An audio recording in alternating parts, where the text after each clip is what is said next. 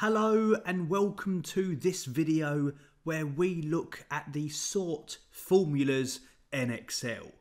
Sort and sort by. And we look at 3 examples of their use.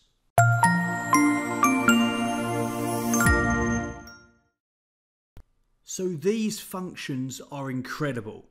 They are only available to those of you on Microsoft 365. And they allow us to automate the sorting of our data. Absolutely fantastic for our reports and our dashboards.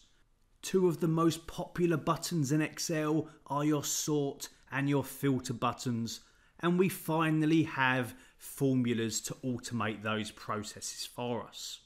So for these first examples, I have a table of issues with the center, who the issue has been assigned to, when it was received, a level, and then whether it's been solved or not. And for a first simple example, I want a unique list of these centers so that I can use that in a drop-down list in cell G5. And ideally, that would be sorted in A to Z order. But over time, in this table of issues, I may have more or less centers appear. So I want to automate that process. I don't want to be having to manually edit my drop down and sort it. So in cell J1, I'm going to type a formula to create the items for that list. If I type equals unique, let's get a unique list to begin with. Another function in Microsoft 365, open bracket, and I'll just reference the center in that issues table. Close bracket and press enter, and I've got those 4 different centers, but they're not in A to Z order. So if I come back to the original formula, I'm going to wrap a sort function around that, and for now that's all I'm going to do. In the next example, I'll explain some of those options in the sort function a little more. For now, I just want to close bracket the other side, press enter. Now that list is in ascending order, and in cell G5 I'll quickly create a drop down list for it. So it's going to be a list, and for the source I'm going to reference my dynamic array in J1. For anyone who's not too familiar with the dynamic array formulas, I have a video which explains them in detail. But that hashtag right now is the spilled reference.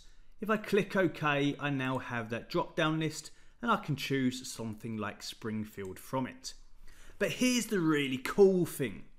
At the bottom of the issues table, if I add in a new center, I'll just put in London, and as soon as I move off that cell, we can see in column J that London is picked up as a center, and the list has automatically sorted itself, meaning that my drop down list in cell G5 is now also in order. How awesome is that? We now have formulas to automatically sort our data.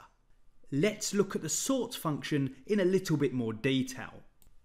If I come and delete that new entry I made, and underneath that drop down list I'm going to quickly type a filter function to extract some information from that list. Now I'll go through this quite quickly. I also have a video on the filter function, and I'll put links to these in the description of this video. But the array I want to return from the issues table is the assigned to, the received, and the level. So I'm going to select those, comma, what to include. Let's open up my brackets. I want to only include the issues that are outstanding. So I want to know if the solved column of that table is equal to no. And I'm going to put in my asterisk for AND logic, because I also want to be sure that the center is the one that's mentioned in cell G5. And I'll just close off that filter function at that point, and that is filtering that list and returning only the ones from Springfield that have not been solved. And at the moment it's putting them out in the order that it is in the issues table. But I want to sort all three of those columns. Now to begin with, I'd like to sort them so that the issues that were received the longest time ago would be at the top. So in this example, that should be the 7th of May. So coming into that first cell where I have the filter function, if I begin the sort function just before it, the first argument in sort is the array to sort. And the answer to that is the existing filter function.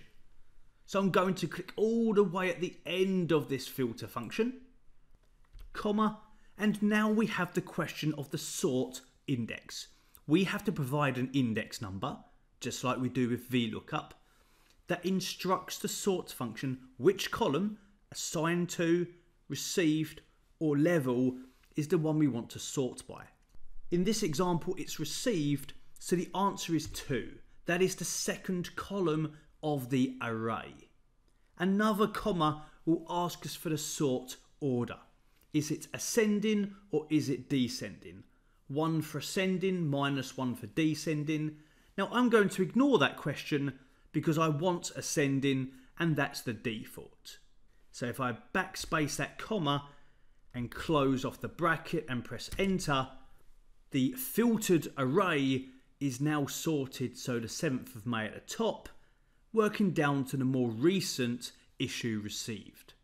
You can imagine how useful that is in your reports, that I'm returning multiple columns now with a filter function and it's automatically being sorted by the column that I choose.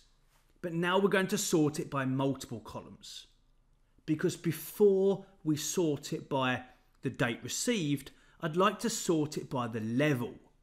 We have levels 1, 2 and 3, and I want to imagine that level 3 is the most important one. So I want those at the top of the list, working down to level 1. Now with Springfield here, I've only got one of each. So for a better example here, I'm actually going to come back into this filter function and I'm going to remove the criteria for the center. So we've got more data in which to look at. And this will be a better example. So coming back into that formula, and if I click where I have the number 2, instructing to sort it by the received column, and I'm going to type in a curly brace.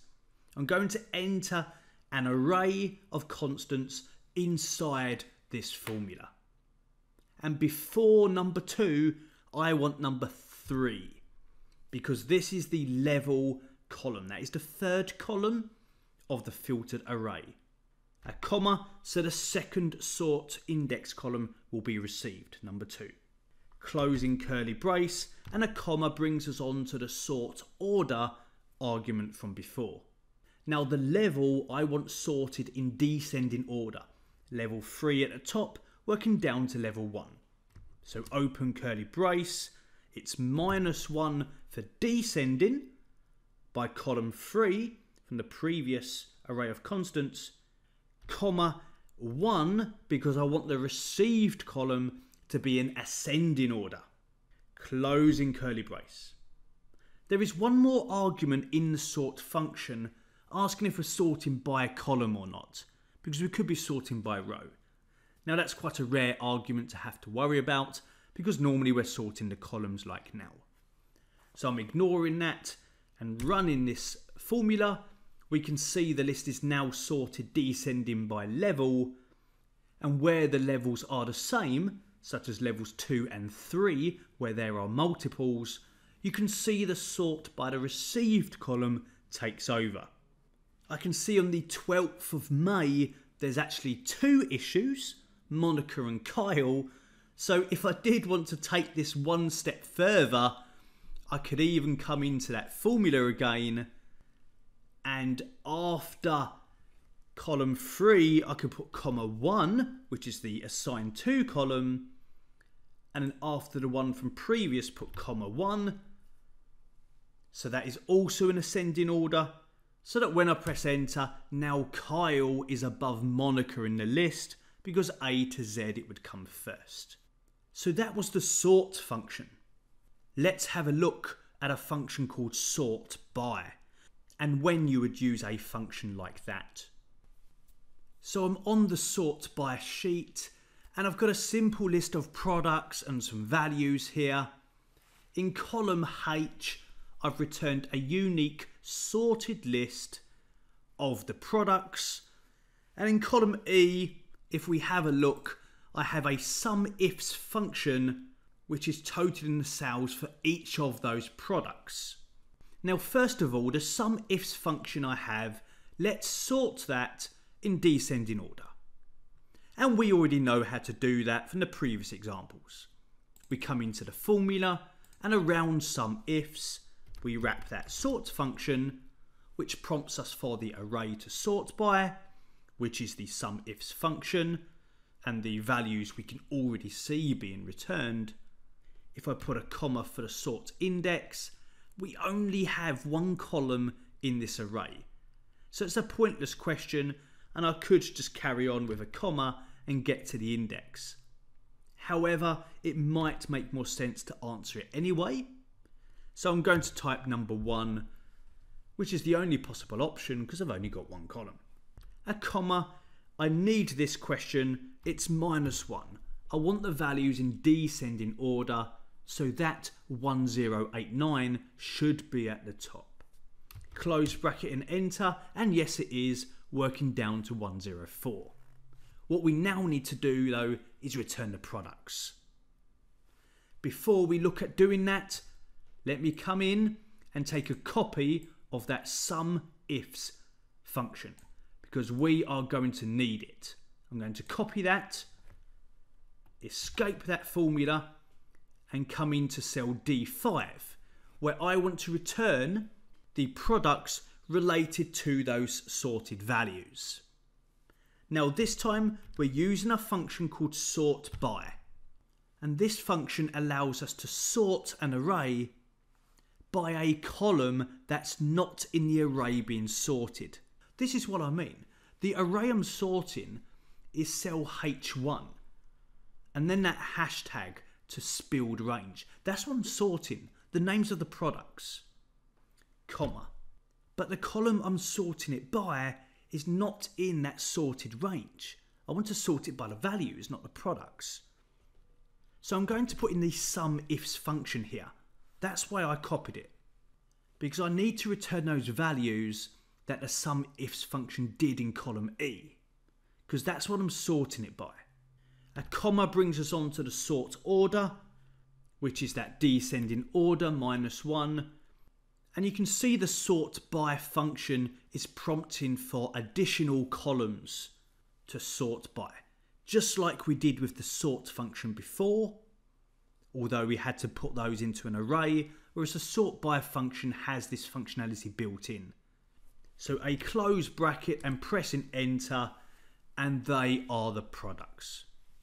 To confirm, if I selected the values for chocolate in this table, down the bottom I can see that the sum is 1089, so it's successfully sorting that product range.